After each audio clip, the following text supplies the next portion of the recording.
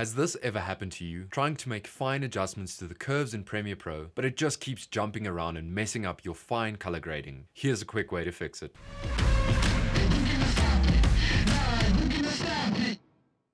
What's up guys? This is probably one of the most frustrating things that happens to me while I'm working. Trying to make fine adjustments to colors, but Premiere just thinks, yeah, not today buddy. Well, I got fed up with it, and here's my solution. So what you're going to want to do is open up Lumetri Color, then go down to the curves panel, and then very carefully start adding points on all the individual colors, making sure the line stays straight as an arrow. I usually add a point at each vertical line. Then just go to the small burger menu at the top and select Save Preset, and then give it a name. I named mine Lumetri Dots, and now every time you want to color grade a new clip, just drag and drop the preset onto your clip, and then boom, quick and easy, hassle-free adjustments on your curves. I hope you found this video helpful, and be sure to check out this video for more quick and easy tips in Premiere Pro. Cheers guys, I'll see you on the next one.